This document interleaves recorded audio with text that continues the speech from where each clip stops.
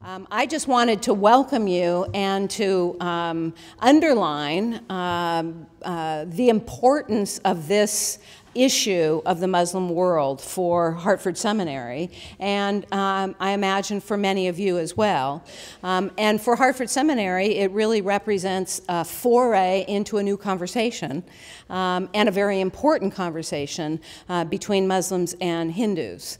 And so we're very happy that it happened. Our editor of the Muslim World is here. This is Dr. Yahya Michaud, and we're very happy to welcome the co-editors of this special issue. And they will be talking. I'm going to go take my seat and enjoy the evening with the rest of you. This is, I hope, a beginning of a variety of ways of having conversations between these important communities. So a warm welcome to everyone. Yahya.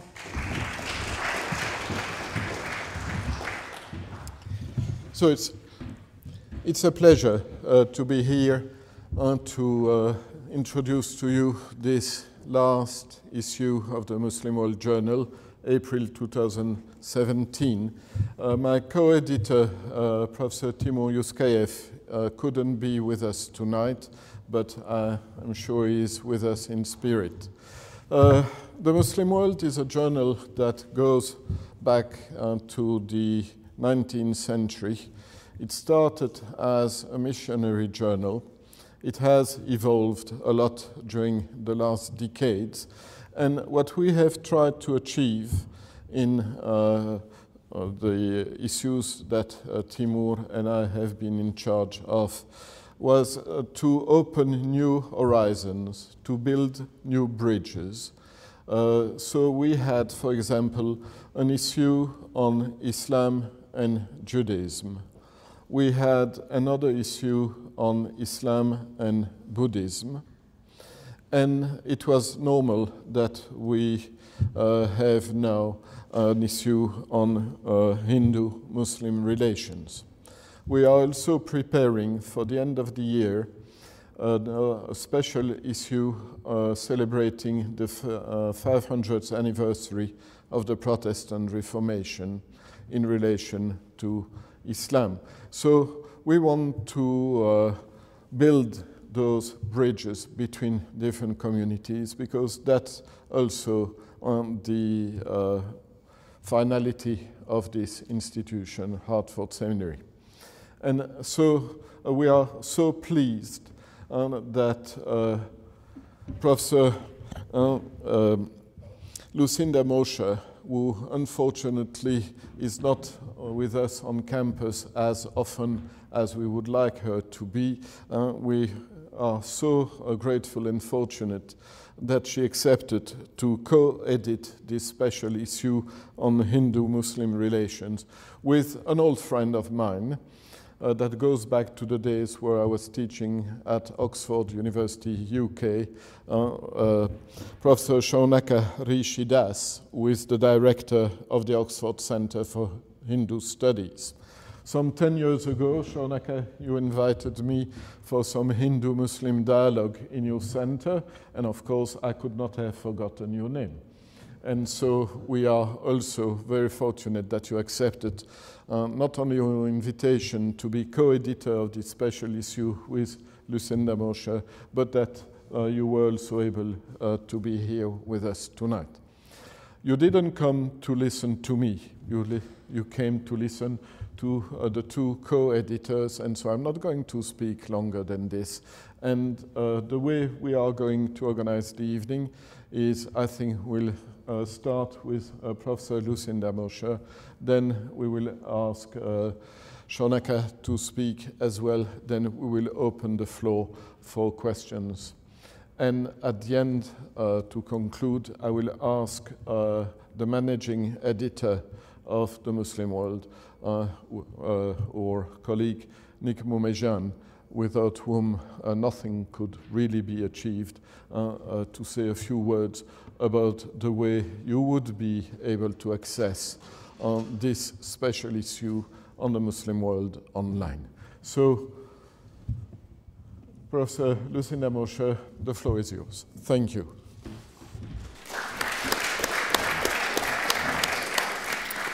Well, thank you.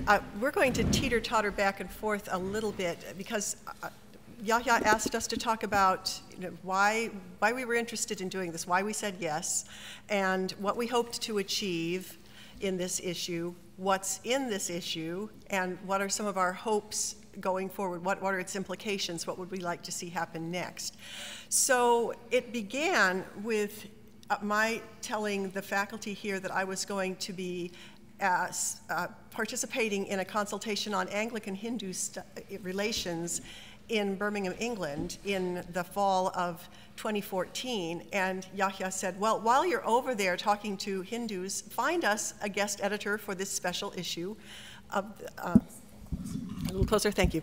Yeah, for this special issue, we need a guest editor for this special issue. And I said, fine. So over I went, and I had some conversations, and Shanika said yes. And so he should explain to you why he said yes. So why did you say yes? Bad careers advice. No, you have a better answer than that. I've heard it. Well, yeah. As Yahya said, over 10 years ago when Yahya was in Oxford, and we organized a Hindu-Muslim conversation. And the reason was we were a center for Hindu studies in Oxford, so if you're in Oxford, you're taken seriously. And you have a responsibility to model seriousness. And seriousness means that Hindus and Muslims should be speaking together at a theological level. And this conversation that we'd had was a theological conversation. We can talk together culturally or looking at the phenomena of religion in so many ways, but very, very few conversations get deeper than you worship idols, don't you? Or, you know, you're jihadis, aren't you? Etc. And just to get beyond that and talk about the shared experience of God, the shared experience of suffering, etc., and how do we relate to those things. And there's no one doing anything. This is virgin territory. So someone had to do something, so it was just an opportunity. The Muslim World, this is an established journal. I was very impressed to hear that. I was kind of not impressed, but it was just a strange coincidence that Yahya was the editor. So a known quantity, so I knew this is serious stuff. So yeah, it was an opportunity I thought had to happen. Yeah. So I came back and said, Yahya, I found a wonderful editor for this, but he would be happier to work in collaboration with somebody else. So I'll get busy now and find you a Muslim who will work with him. And Yahya said, oh, no, you do it. And I said, I'm a Christian. That's okay. So honorary Muslim. An honorary Muslim. Yeah, I have been called that too. I've been called a Muslim of the Christian madhab. And those of you, anyway, for whatever reason, I have a long relationship with the study of Hinduism. So I was thrilled to say yes. Actually, I didn't give it a whole lot of thought. I pretty much quickly said sure. And why? Why would I be interested? Because I'm a weaver. I have a 48-inch floor loom in my house. And I love to take different kinds of yarn and maybe disparate kinds of yarn, things that you wouldn't expect to go together, and weave them into beautiful cloth. So this was an opportunity to do that. I love to edit. I edit a book series on Christian Muslim comparative theology, and so I've got a book in process every single year, and so the idea of taking on another more or less book-length project was kind of a normal thing for me, and the topic was intriguing. And as a Christian, Yahya's right, I've been a scholar of Islam for well over 25 years, and I've been studying Hinduism for about that same period, although not as deeply as my study of Islam. But I'm pleased to have had Hindus say of the way I teach Hindu theology that I get it right, that I'm able to teach the breadth of Hindu theology and not caricaturize it. And so I take my responsibility to my Hindu friends as seriously as I take my responsibility to my Muslim friends. So I brought that to this and was delighted with the opportunity to work with Shanika. So this was a chance to bring a number of interests together in a brand new way. So what did we hope to achieve? Maybe I'll start on that. I hoped that in this issue that's now between covers, that we could bring together a number of Hindu, Muslim, and Muslim contributors. The list of Hindus and Muslims would be fairly well balanced, that we, maybe not exactly 7 and 7 or whatever it turned out to be, but that it would be a balanced roster. I wanted those contributors to be diverse in terms of gender, geographic location, methodology. So they're not all sociologists, they're not all historians, they're not all theologians. We've got quite an array of scholarly interest represented in this volume. And while I was open to any plausible topic that scholars might want to write upon that would fall under the rubric of Hindu-Muslim relations, I wanted to be sure that at least one Muslim scholar wrote on the notion of Hindus as people of the book. And we were able to get that into here. So then the trick was, I wanted the essays that we were able to solicit to proceed one to the next in a manner that had some logic to it. So those were my basic goals. Did you have some goals that you thought you were hopeful that we would achieve as we set out to do this? Yeah, everything you said. Yeah, and? I suppose for me, it was a baby step. I just wanted to get a foothold into the subject area. When you have, when it's in print, it's quotable. When it's in print, students have access to it, so it becomes a subject. Hindu, Muslim, Muslim, Hindu becomes an area of worthy study the more literature you get out there. So this is a baby step. So I don't want to. I don't want to underplay the launch by saying it's only a baby step, but this is a very important step because there's so little out there. And when you do a literature search in this area, you're really going back, in terms of theology, you're going back to the 60s, the 50s, and then you're going back to the 18th century. You know, so there isn't a lot to go with. And for students to take this subject area seriously, this baby step has to happen. And this is in a context where these subjects aren't studied in India. When we talk about Hindu-Muslim, whereas the area where Hindus have bumped into Muslims most, obviously, is India. And there's no religious studies of any kind in India at any level of education. So you can't critically analyze these subjects in an Indian context. And I would actually say that that's dangerous, because you have a right-wing Hindu nationalistic politics, and then you have left-wing communist secular politics, and there's nothing in the middle. There's an intellectual hiatus, and there's no vocabulary of discourse when it comes to religion, which tends towards extremism, not fundamentalism. I don't have a problem with that.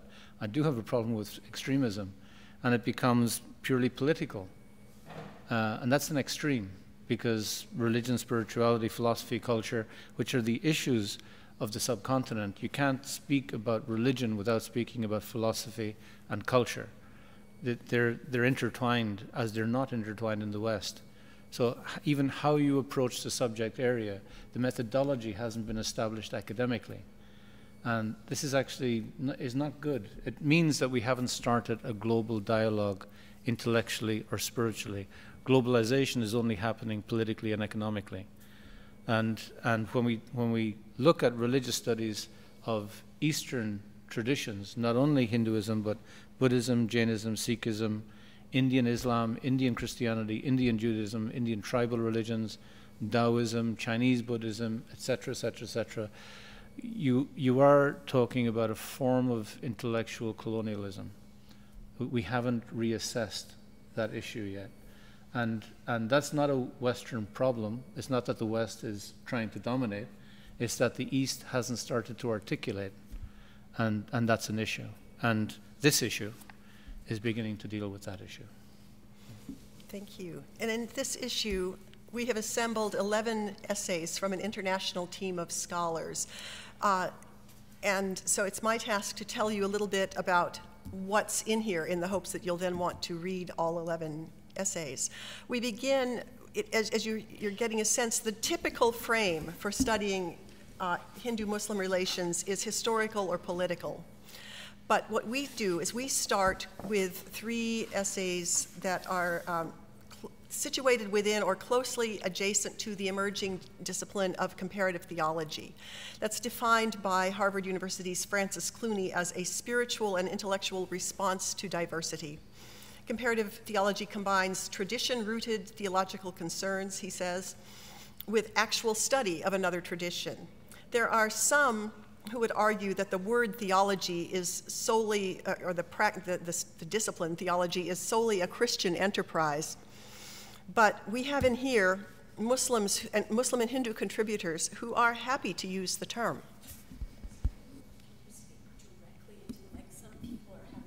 I can, let's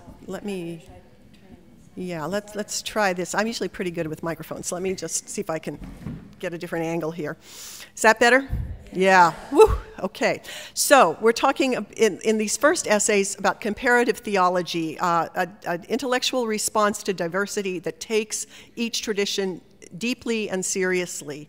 And we've got Muslims and Hindus in this issue who are happy to be called theologians, happy to say that what they're doing is theology, which isn't always the case, but it is here.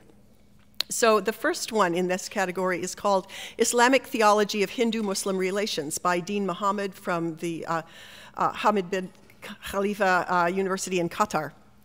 And he asserts that India's socio-religious history includes much that is positive, constructive, and mutually appreciative about the relationship between its Hindu and Muslim communities, and that its multifaceted, complex social culture was built by those communities jointly. He reminds us of times during which Indian Muslims deemed Hindus people of the book. He argues for a genuinely Islamic attitude toward religious difference that's founded on openness toward, respect for, and appreciation of Hinduism and its adherents. From there, we move to an essay by the late Joseph O'Connell of the University of Toronto, and to explore attitudes toward the other from a different perspective. He deals with responses of members of a major Hindu sect to the Muslims they encountered during the 16th century, using the unique genre of bibliographical and hagiographical 16th century Vaishnava literature as his source material. And so this provides a study of an historical, theological, and philosophical basis for further encounter. He's showing how this encounter was experienced and interpreted in one century, and suggests we might use this as a way to think about how we are encountering each other now. Then we have a comparative study of Hinduism and Islam, Jilani's approach, by Muhammad Modassir Ali, also of the same university in Qatar. And what he's done is he's taken an article called Some Shared Teachings of Hinduism and Islam. It was a journal article published in 1952 by an Indian historian named Syed Manazir Ahsan Jilani. And he's translated it and annotated it so that he can show us what was being thought of at that particular time. And what's interesting about it is what Jilani recommends is that we have a conversation that brings the Mahabharata into conversation with the Quran instead of the Vedas into conversation with the Quran. So that was a different move, a different kind of intertextual study, and it's one that's worth replicating now. Then we move from that genre of comparative theology into the arena of formal interreligious dialogue on theological matters. Now, dialogue is best defined as a dialectical transformative activity that and it's much cherished by scholars and practitioners who are willing to share ideas across disciplines and ready to explore mutual influences. And so when it comes to Hindu-Muslim dialogue, more depth of interaction can be achieved, it seems, if we have members of distinct branches conversing. So there happens to be in the United States an ongoing Vaishnava-Muslim dialogue, and so we have an article about that written by the two founders of it, a Hindu on the one hand, Anuttama Dasa, and a Muslim on the other hand, Sanaullah Kirmani. They are both in the Baltimore area of Maryland, and they explain in their article the history and progress of this colloquium that they founded and continue to guide. And then the next article is by one of the participants, Vineet Chander, who is the coordinator for Hindu life at Princeton. And in his essay, Here Before Me is My Very Own God, Reflections on an Alternative Approach to Hindu-Muslim Dialogue, he lifts up the teachings of a particular famous 19th century theologian and Hindu reformer, and shows how that is applicable, how we can make present use of those ideas. So with that set of essays, we've endeavored to expand the possibilities for appreciative Hindu-Muslim theological conversation. We also suggest that appreciative and fruitful interreligious conversation can instead focus on the cultural. So, and over a long period of time, there have been wonderful essays published in India and elsewhere that cover this cultural dimension, the cultural interactions, the interconnections, the mutual influence of Hindu and Muslim traditions on each other. And some of these are examples of interreligious, artistic, musical, literary, linguistic, architectural influences that deserve further exploration. So, with all that in mind, we were able to get some professors to go in that direction. We have several essays in this category. The first is called Mutual Learning in Lived Religiosity, A Case of Hindus and Muslims in the Indian Subcontinent, by Muhammad Talib, a professor at Oxford, and Sayantani Mitra, his assistant. And they argue that although the two communities differ in their theistic stances and diverge in their theological views, there's a lot of borrowing that exists between the two communities that's rarely acknowledged in the Orthodox traditions. And these mutual borrowings are evident at the everyday level, the lived practices. And so they lift that up and talk about the tensions, but also the possibilities. It's a really interesting essay. And then we move to an actual example of that sharing.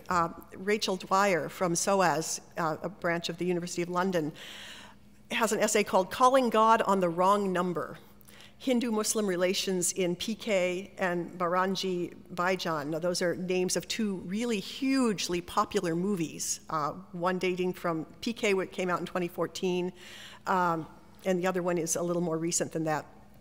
These two Hindi films, hugely popular among both Muslims and Hindus alike in the Indian subcontinent, are an example of a particular genre of film, entertainment, but also a wonderful example of how difficult it is to separate religion and culture, and how Hindu and Muslim theology and practice and culture feed each other. And so her essay really comes out of the arena of film studies and is very different then from the preceding ones. Moving even more in that kind of direction is an essay called Qawwali in America, Religious Text or Ethnic Marker. This one's by Hussein Rashid, the founder of the Islamicate consultancy that produced the recent wonderful exhibit at the Children's Museum in Manhattan about Islam. And so Hussein Rashid discusses Ghazal and Qawwali as cultural markers that as South Asians migrate to America have become two important items, two cultural items, kinds of performance that are retained and transformed in the context of the United States. He explains that in South Asia, these performances have a particular meaning that is then brought by immigrants to the United States. But in South Asia, they really are multi-religious sites. They are, this is art forms that are performed by both Muslims and Hindus, and sometimes together, and sometimes by people who are neither Hindu nor Muslim. He lays that all out for us in a really interesting way and shows how that raises questions that we can discuss further. So closely related to the scholarly exploration of interreligious cultural influences is the matter of how each community is taught about the other. Various national contexts have their own challenges to education about religious difference that will encourage mutual flourishing. This issue includes one such report. It's called Beyond Curry and Caliphs: How Advocacy in Education Has Shaped Hindu-Muslim Relations in the United States. It's co-written by Murali Balaji of the Hindu American Foundation and Henry Milstein of Islamic Networks Group in San Jose, California. And they discuss how in recent years, outdated and distorted depictions of Islam in US textbooks, curriculum, and pedagogy, and the Muslim American community's response to these distorted depictions has shaped how Hindu Americans have approached education reform. And it really gets into the politics of education reform. How do we go about having our children's history textbooks depict our communities in an appropriate way? And so how do we move away from the essentialism that's so common in teaching about religion? Then with another essay, Hindu and Islamic Economics, the Need for a New Economic Paradigm, by Walid El-Ansari of Xavier University, the special issue now moves into the realm of comparative ethics. He asserts that the modern world's environmental and economic crises result from its reductionist, mechanistic, and materialistic worldview, and he contends that a study of Hindu and Islamic economics based on their metaphysical and cosmological sciences show a path to economic justice and ecological equilibrium that we need sorely in our day. So again, a different direction of study, but with lessons that are applicable right now. And then to conclude the issue, we have Sushil Mittal of James Madison University in Virginia giving us Comparative Religion, Its Failures and Its Challenges, in which he explores from a Hindu Gandhian perspective the successes, disappointments, and trials occasioned by the comparative study of religions, especially with regard to Hindu dialogue with Christianity and Islam.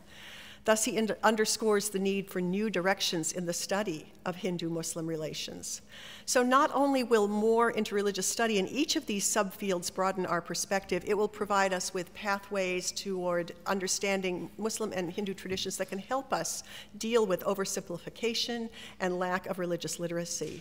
And in this issue, we make a humble effort to add to the body of literature necessary for development of a much more balanced discourse in Hindu-Muslim relations and for facilitation of forums that can encourage such a discussion. So that's what's in here. Now, looking to the future, a number of scholars expressed interest in this project, but in the end were unable to contribute an essay. This means that there are lacunae in our special issue. There are things that are missing. So I'd enjoy editing a second Muslim World issue or a book on this topic as a chance to go back to some of those scholars and invite them to think again about the essay that they had suggested. And let's get some more essays on topics related to this general overall heading. We are ready for a second issue. Okay, well, we're on it.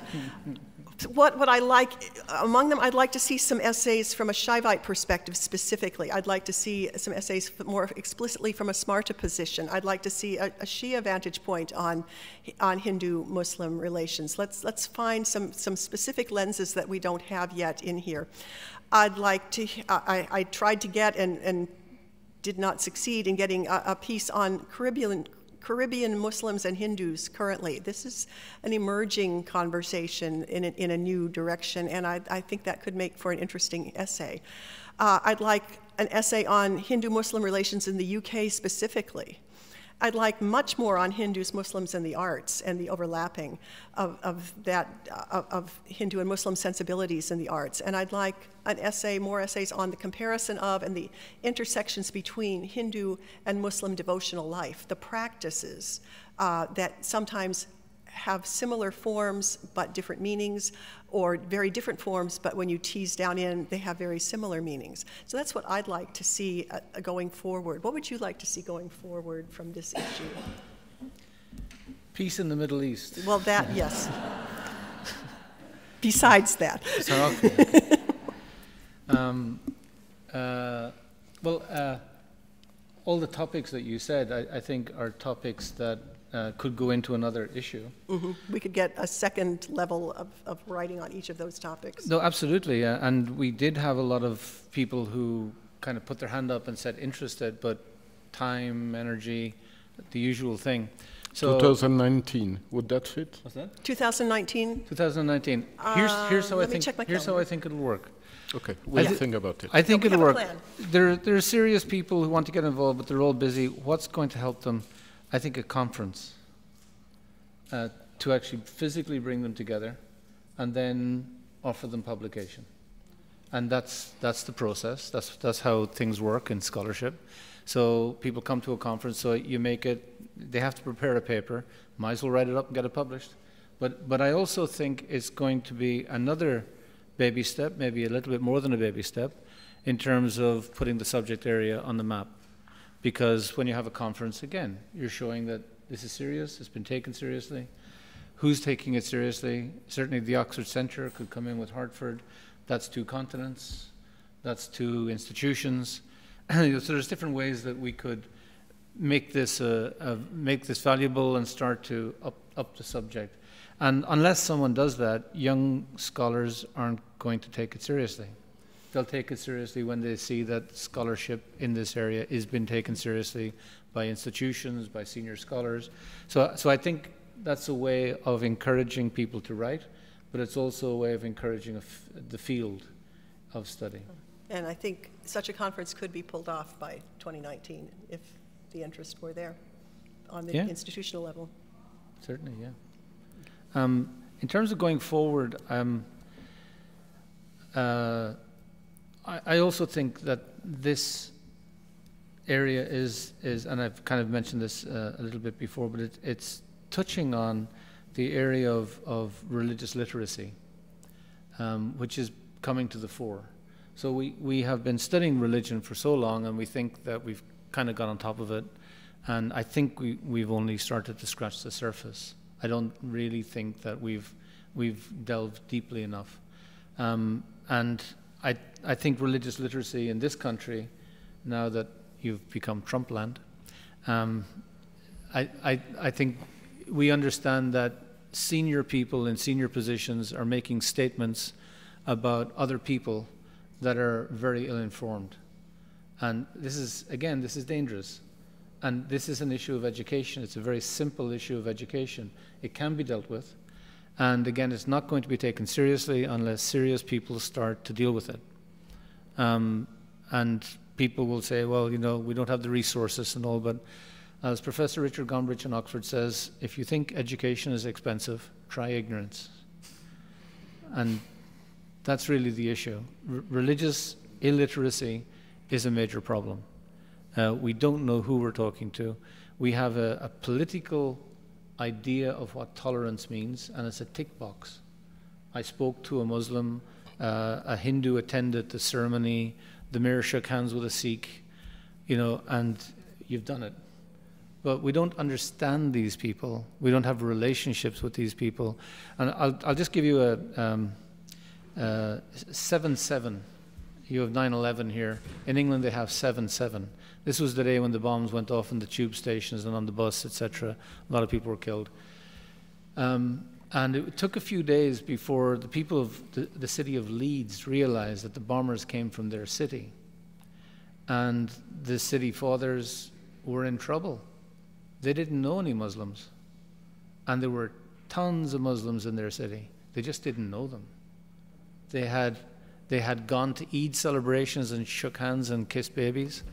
And they had done all the statutory things that you got to do, and they didn't crack Muslim jokes or whatever, but they just didn't know any. And they didn't know anything about them. And the police didn't, and the fire service didn't, and the social services didn't, and they were in trouble because the people of that city, the Muslims, were in shock that people they knew had done this. Their kids, born and bred in that country.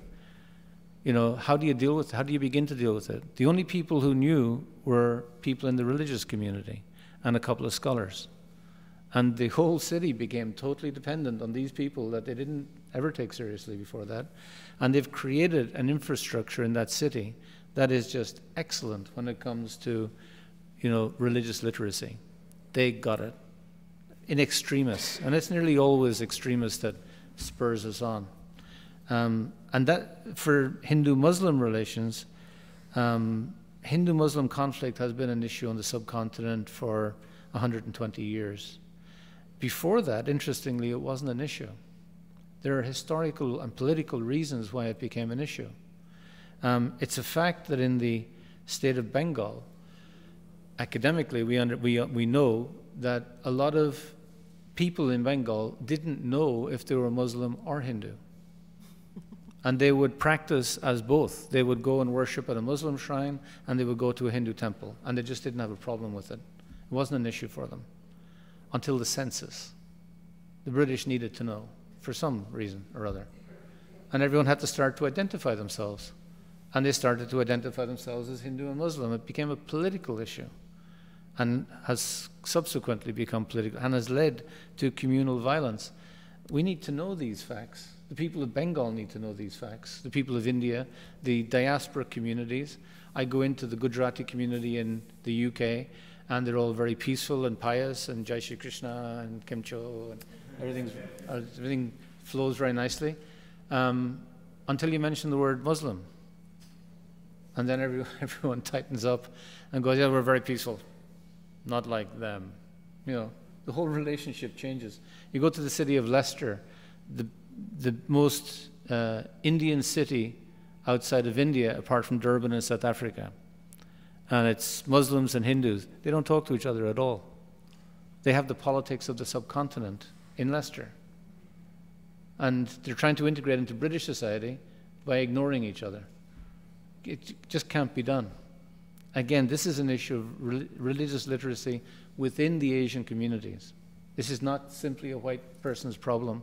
This is a problem among the Hindus and among the Muslims themselves. Another problem is, and this is a Hindu problem as well as everyone's, in Hindu-Muslim relations, from the 15th century at least in written record, we can see that Muslims are engaging with Hinduism theologically. They're translating Hindu sacred texts into Arabic and Persian, and it's going back to the Middle East and been taken seriously. Yoga sutras, etc., are going back. The Hindus are doing absolutely nothing with Muslims. They're not engaging at all. And this, again, is an issue. This is a historic issue of Hindus not taking Islam seriously theologically.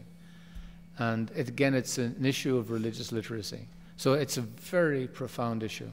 And it's an issue that isn't been taken seriously and isn't being resourced. And again, we have to, by highlighting it, bring it to the fore so that we have the literature.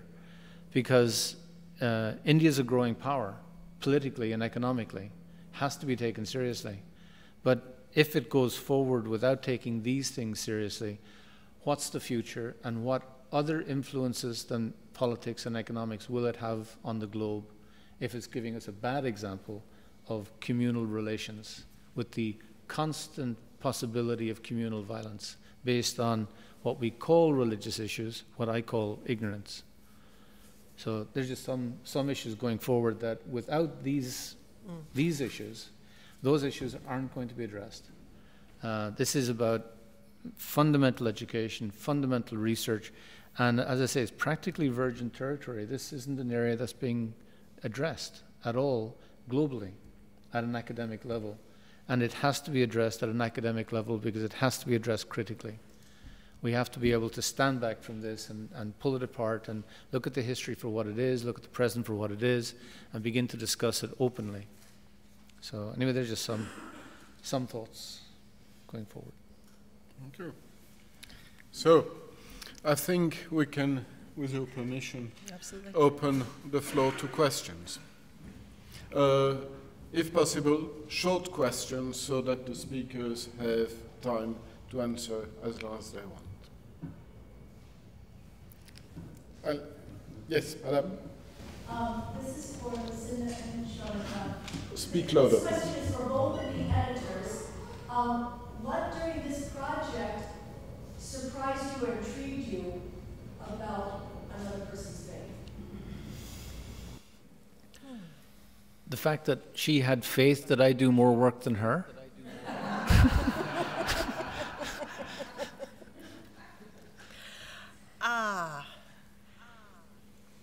I think I'm not sure because of because of my deep experience of teaching about both Hinduism and Islam. I'm not sure I was surprised by anything that anybody offered up about either religion per se. I was really quite delighted by Hussein Rashid's article about music. As a musician myself, I play several instruments, and it's my other vocation. So to have a scholarly analysis of music forms that are common in India and have been brought to the United States that are shared by Muslims and Hindus and is sort of this shared religious space was fascinating to me. And now when I hear those genres again, I will appreciate them more because of what Hussein was able to show me about them. Actually, the question was what struck us about people's faith. You know, Was there any learning that took place? I know we're the editors, but was there anything that you didn't already know? Was there anything that we didn't already know? Tons that we didn't already know. What about it? What surprised you or intrigued you about this? I think what impressed me most was the amount of theological input that we got, because the field really has been more cultural than anything else up to this point, sociological, historical, but there was a lot of theological engagement, and it's something that I've just always suspect people are actually interested in God, and in modern times we're trying to look at different vocabularies, different pathways, but the interest is definitely there, and people want to talk about God, and people wanted to talk about God and these issues, and the models of dialogue, the Vaishnav Muslim dialogue that's happening here in the States, and the theoretical models were theological. They were discussing God rather than the cultural phenomena that separate us, that kind of a lot of people in both traditions don't take seriously anyway. You know, we just put them up as, you know, the very first time I met a Muslim, it was in Dublin, and it was a very small community from Iran, and I didn't know anything about Muslims. I didn't know that these ones were very strict in every sense, and I came along and I was dressed in a dhoti and a kurta, and I walked in, and everyone was very silent, and the imam was sitting on a kind of a raised platform, and someone translated for him, and he said, "You worship gurus." I didn't know they had a problem with this, and I said, "But only in the same way that people will come to you, Imam," you know. And the room went deadly silent, and I thought, "Oh, did I say the wrong thing?" You know, and he said, "You worship idols," and I said, "Well, you know, we worship God, and God is everywhere." And the Imam said, "Yes." He said, "He's also in the idol." And again, the room was dead. One guy at the end got up, guy with a big beard, sorry, and and he walked down, and I was sitting, you know, he walked straight towards me. He had to walk straight towards me to get out, but I thought he was walking straight towards me. I was waiting for him to take out a big sword, you know, and there was dead silence, and one person said, "He was upset." You know, and this was my interaction with Muslims. I thought, you know, and the fact is that these cultural issues don't really separate us if we start to speak about what we actually are interested in. And most people, when you take away the cultural, the barriers, what we're interested in is the same. We're interested in happiness. We're interested in love. We don't want greed in our lives. We don't want anger. We don't want lust. We don't want envy. We want to. How do we deal with these things? How do you deal with these things? We are interested, and we may covertly have a look into the dark night of the soul, or John of the Trees of Avila, or some strange mystic from another place, to gain some understanding. So why can't we do that openly? That's what I found. I found people were beginning to do this. That was encouraging. And I think to have you rephrase your question, I was also particularly delighted as someone who spends a part of every year studying Bible and Quran together with some 30 Muslim and Christian scholars, to have it proposed that Muslims and Hindus study Quran and Mahabharata together, a text. I love the Mahabharata. I often teach chunks of it when I teach about the religions of the world, or comparative theology, or whatever it is. But it had never occurred to me that would be a fruitful, that particular conversation, to study Mahabharata and Quran together would be a way forward. But it would be, but fascinating way forward. So these are the kinds of surprises that I knew there were possibilities for textual dialogues and theological concept dialogues, but to have some of them proposed that were different from the ones that had been floating around in my imagination was delightful. Right now I'm editing a book called Monotheism and Its Complexities, Christian and Muslim Perspectives on Affirming the Unity of God. And it occurred to me yesterday as I was thinking about what I would say tonight, too bad that the sponsors of that volume wouldn't be able to engage me to do volume 2, because wouldn't it be interesting if a book on the complexity, monotheism and its complexities, included a set of essays by Hindu scholars? We don't get to read those sorts of essays as much as I would like us to, and so there could be a volume by a different publisher perhaps that had all of the various traditions writing about monotheism and its complexities. That would be a really fruitful and interesting set of essays. There were other questions, yeah. You saw, yeah.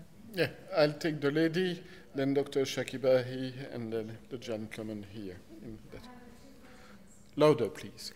The first question is, I know you don't talk about in context with power, the relationship, whatever you're talking about, this is a relationship. Power? Power?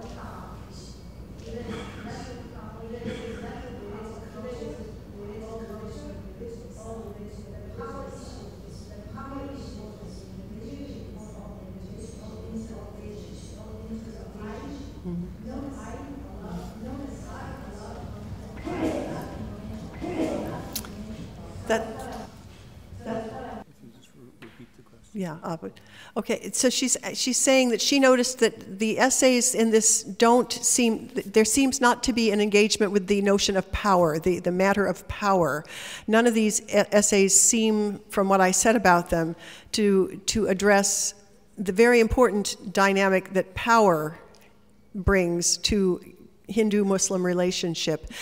And I did allude to the fact that if there's a normative frame for looking at Hindu-Muslim relationship, it generally is through a lens of power, as an historical lens, a socioeconomic lens. And the scholars that came forward for this issue we're not so much interested in that lens, because if there is any literature out there already on Hindu-Muslim relation, it's that kind of literature that is looking at the power dynamics, the political dynamics between the two groups.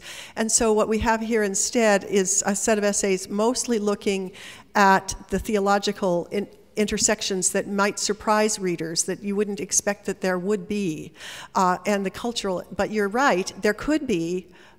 We have 11 essays here. We could have 11 more essays, each of them taking some aspect of that power dynamic, and that would make a really interesting book too. Partly it's a matter of when you put together an edited volume like this, you're somewhat at the mercy of who will say yes. and then who not only says yes but turns in their essay. And so there were topics that I would love to have had in here, but they didn't get produced in time. So that's why we could totally have a second volume, a second issue to parallel this one. And your point is very well taken, and there could be essays that go in that direction, very definitely. You want to add something, Shonaka?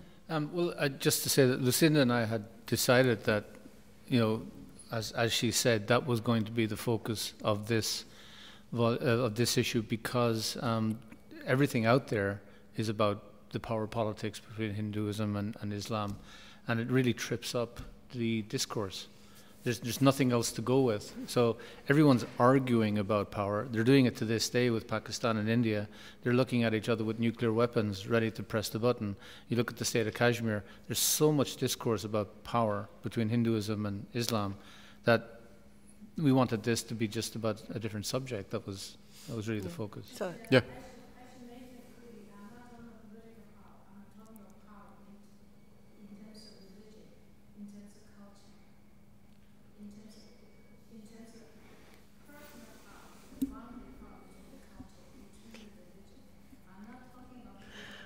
I think if I understand what you're talking about, she's talking about personal power between religions. I think if you read especially, which essays in here would do the best with that?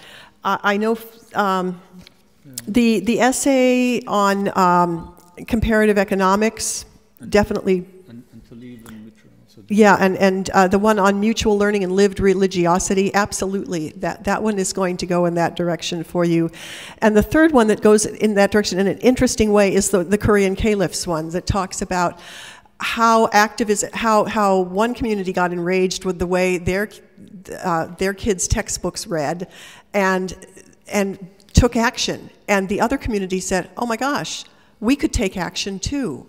And here's why we should. And here's the boundary becomes more a meeting place. One of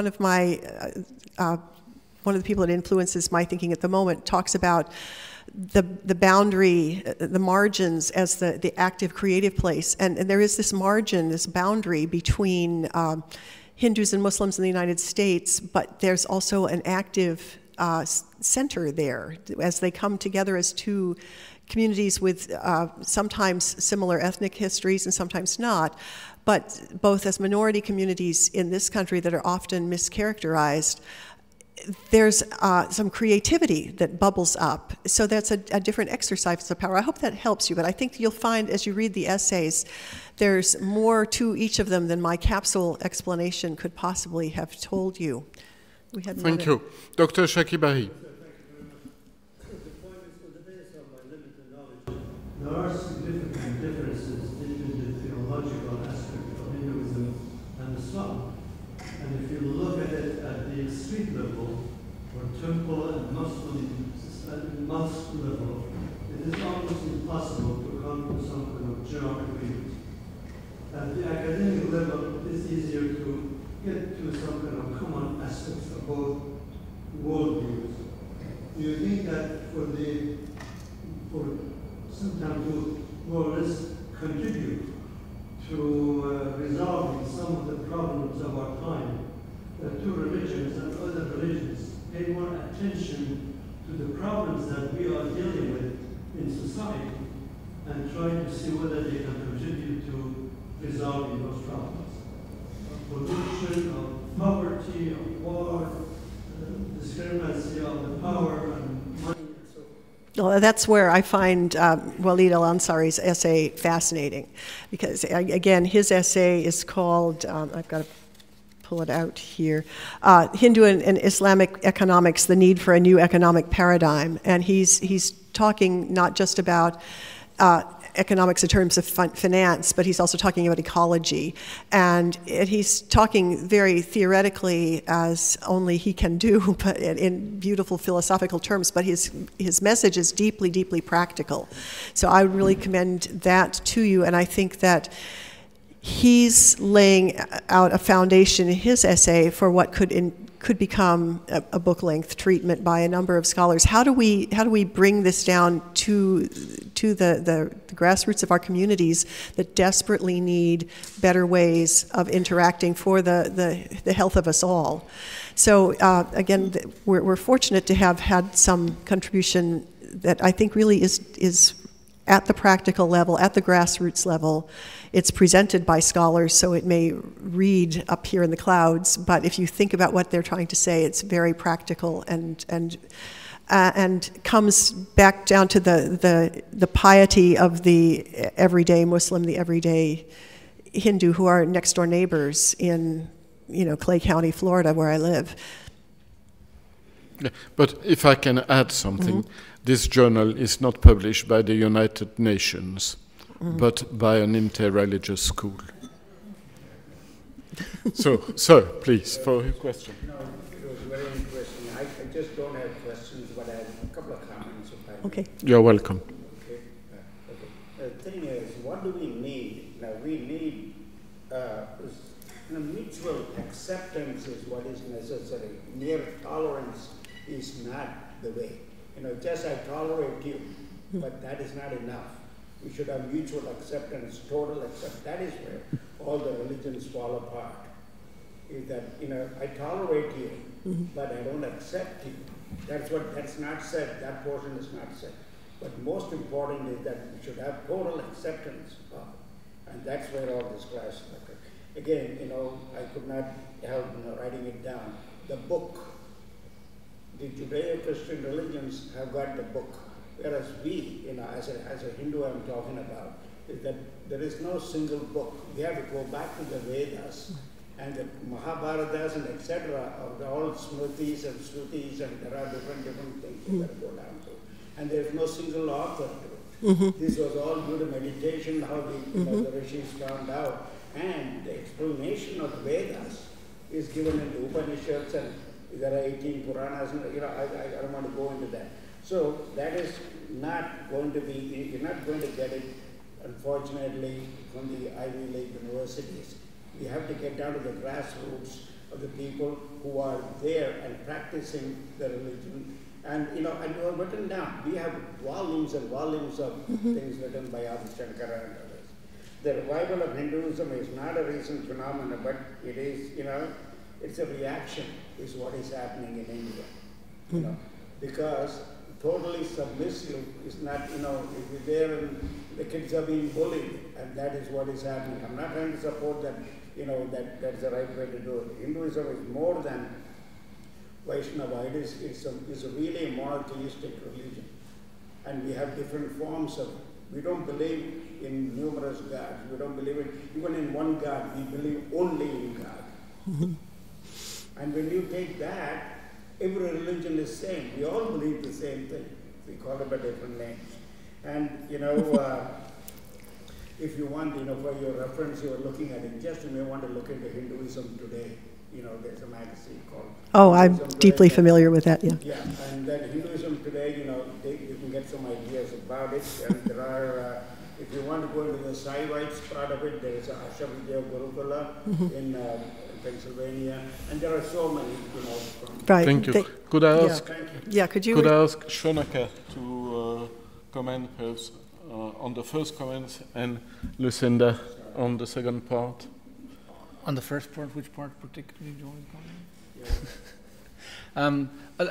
I think you said that we all believe in the same thing. That's just not true from a Hindu point of view. And from a Hindu point of view, with the idea of Atma, of the self, that we are all eternal individuals.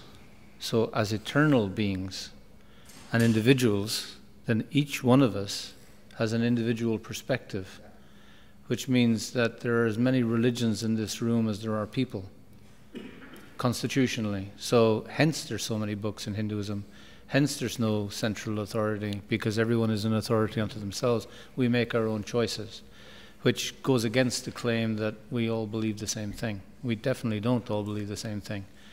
That's a given. We all have an individual relationship with the Supreme. We understand it differently. The Supreme may enlighten us, and we may not even get it. So I just kind of throw that back a little bit. For us to do proper dialogue and, as you say, acceptance has to be based on respect. And we have to respect the difference. And it's not in that sense all one. That can be a spiritual concept, but the practical reality we live in is that I'm tall and someone else is small, someone's fat, someone's thin. You know, we're just different. And we really have to deal with that. We can legislate about equality, but it's not real. You know, we have to live with the difference, and we have to understand that that's real. And if someone wears, you know, a beard and I don't wear a beard and stuff, or different clothes or different cuisine, it really doesn't matter. That's fine. You know, what are the issues that we can discuss that are common to us all? Mm-hmm. You know, and there are some very basic issues that are common to us all. And I think that's where we should, and this gentleman here talked about practical things. Yes, that's where we have to get to. Now, both of you kind of said, well, you can talk about this academically. And you kind of said in a little dismissive way. The fact is that we have to talk about things intellectually to get perspective. And we cannot leave our intelligence out of discourse. We have to include the academy. And as Lucinda said, these are academically presented, but very practical. You can do something with practically every article. Some are telling you how to engage in dialogue, in, you know, ABCs. So people have to do this thinking for us because we don't have time. And we need people to reflect. They're not solving the problems of the world, they're just giving us perspective. So I wouldn't take it out of the equation. It's not the full picture. But when I said baby steps, we definitely need guidance when it comes to Hindu-Muslim relations, because we're not doing a good job as it is. And if I can just cap that off, and then we'll get to this question. I totally agree that tolerance, as that word is usually understood, is not enough. We need to go beyond that. The way I teach about it, and I think the way we try to encourage it here at Hartford Seminary, is what we're after is helping people to delight in our deepest differences. How can we delight in our differences, be curious about our differences instead of dismissive of them, or so off-put that we demonize the other who does things, thinks things differently from us. The other thing that I certainly want from my students, and I think we encourage across the board here at Hartford Seminary, is something that the former Archbishop of Canterbury, Rowan Williams, used to say: we need to raise the quality of our disagreement. We need to improve the quality of our disagreement. And someone out at Fuller Seminary in California said, what we need more is convicted civility. We need to hang on to our convictions. It's not about letting go of our distinctiveness as Hindus and Muslims, but can we be civil in the way we discuss them, and encouraging of each other in sharing what is dearest to each other's hearts. So that's why it was so important to have an article in this volume about those times and places when Muslims looked upon Hindus as people of the book, people who had a revelation straight from God in the way that Muslims understand the Quran to be that precious. Of course, it came in a different way. Of course, the Vedas and the Quran are very different forms of literature, and their histories are different. But if Muslims in a given society can say of Hindus, they have revelation that is equally precious to them as the Quran is to us, that's a big step. And that needs to be said more and more in our day, I believe. And so I was really delighted that one of the essays that was offered up to us took on that very topic without my asking. And I just had hoped that would be one of the essays in the mix, and indeed it is. So it's all about how do we, what I like to say is, how do we move toward our mutual flourishing? How do we flourish together better? And there are different approaches to encouragement of that in here, and that's why I hope you will read each essay with due seriousness. We had another question. No, I think this gentleman, please. let me start with a disclaimer. I haven't read the journal, so my question. And after that, I'm going to make an assumption, and this is purely based on what I'm hearing. It appears to me that your scholarship is biased more towards discovering similarities rather than discovering differences. Maybe I'm wrong, but I'm making a hypothesis here. So maybe there are some articles in your journal who really take it upon them to really ask the question, what are the differences? Number one. Maybe then we can ask the questions, are those differences, how are they being dealt with? Are they being tolerated or are they being accepted? And what is the role of theology in accepting those differences and tolerating those differences? And does that particular stance result in the political chaos and the political consequences we see today? These are the questions I'm asking. And it is one thing, so maybe there is a certain set of theology that says, hey, difference is good. I know you're talking about something very different from mine, but I know even though you're talking about something very different, it is very simple, it is the same thing, it's a manifestation of something I really hold dear, maybe something called God. As opposed to, you know what, I have a conception of God and I'm going to believe only in that, and I'm sorry, I don't believe in your conception of God. So I'm trying to get to that issue where are these conflicts really stemming from differences in theological stances about accepting other forms of God and celebrating them? So that is the question. Has any of your articles explored that particular direction? I think you need to read the journal. And I think you need to read it. I mean, in any good. No, you should read the whole thing. Yeah, yeah. In any good kind of theological discourse, everything you're discussing is discussed. You know, it's critical. So it's not just looking at the positive. It's not affirming a truth. It's not sectarian. It's not politically motivated. It's really discovering what's there theologically. Yeah. And it could be I'm a Hindu talking about Hinduism, I'm a Muslim. That's fine. We can still critically analyze our own traditions, and you'll see that being done, and you'll see people looking at both sides of everything because you have to. Yeah, otherwise, it's not an intelligent discourse. And I think.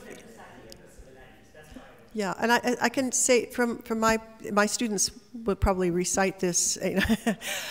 There is such a thing as a formal comparison and a functional comparison. I try to get students to see that when we're comparing, we can compare form to form, and that may not get us very far. It may look the same in your religion, but it may have a different meaning in your religion than it does in mine. That's an important thing to take note of.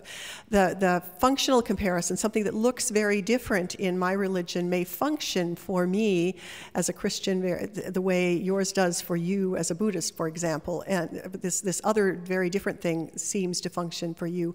The functional comparison is as important as the formal comparisons. So the things that look alike or sound alike aren't always the best things to pair.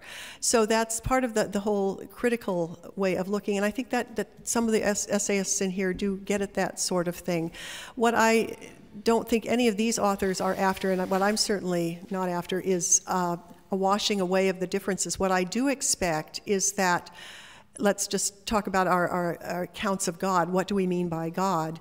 It's not that you buy into the way I understand and talk about God, rather that you are able to appreciate how I do it enough to mirror it back to me, perhaps, and say, yeah, I get what you're saying. I don't buy it. I'm going to keep on doing it my way, but I get what you're saying now. I understand, and that's part of why the theology essays in this volume, this issue, are so interesting and important, is we have Hindus and Muslims trying to explain to each other in a way that the other person can hear and then mirror back and appreciate, even if they never buy it, they don't make it their own, but they can appreciate it, explain it, and make sense of it in a fresh way.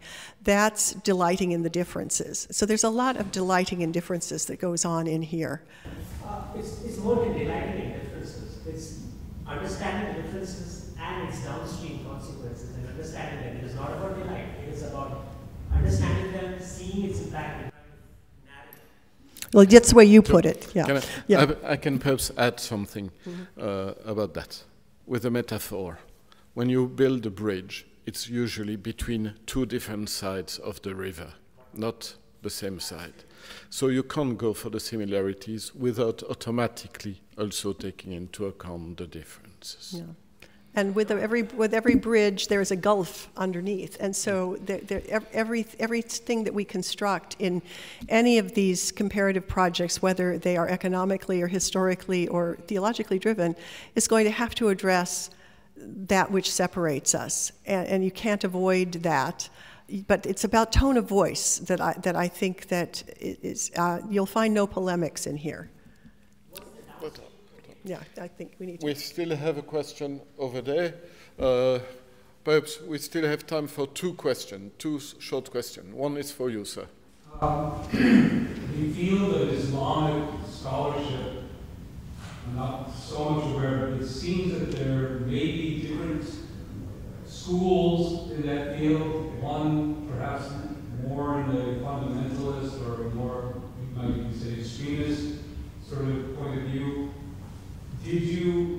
Were you able to bring,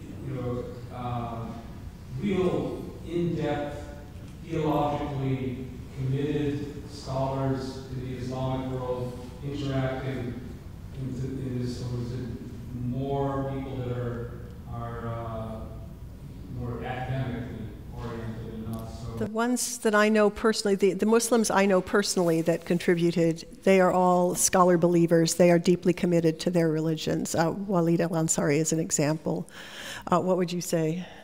Oh yeah, I think nearly everyone writing for this is committed to their faith, the Hindus and the Muslims. So these are people who are scholars, but are also engaged with the tradition.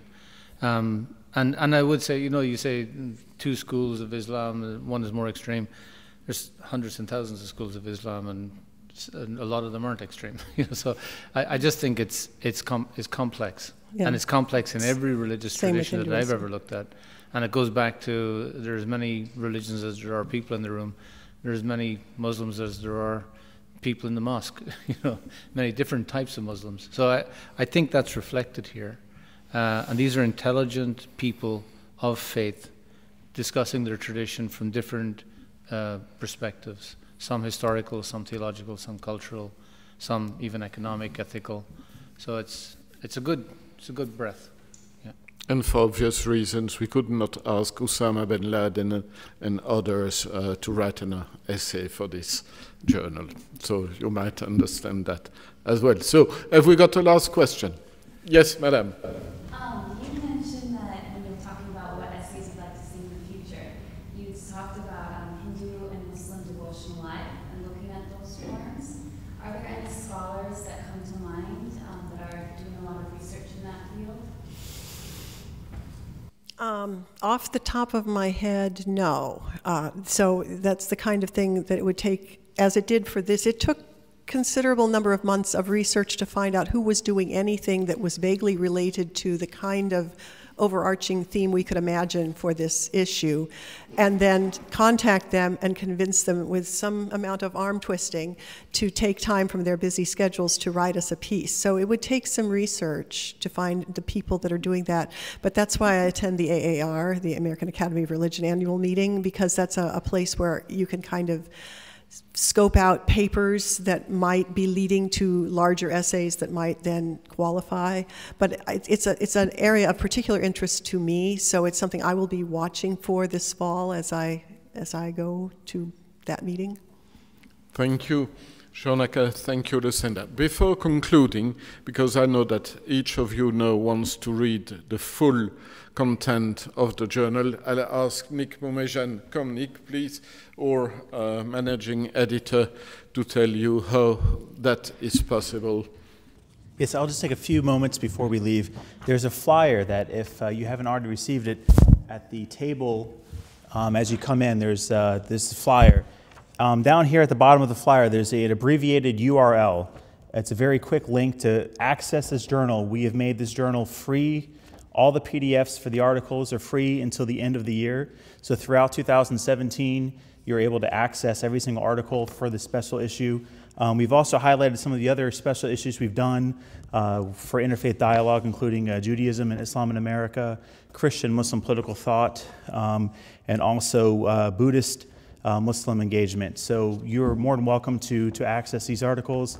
But if you would like to continue to read the articles of which we've talked about without having a physical copy, grab one of these flyers. They're free on the way out. And then this URL down here in the corner will give you free access to every single article they've discussed.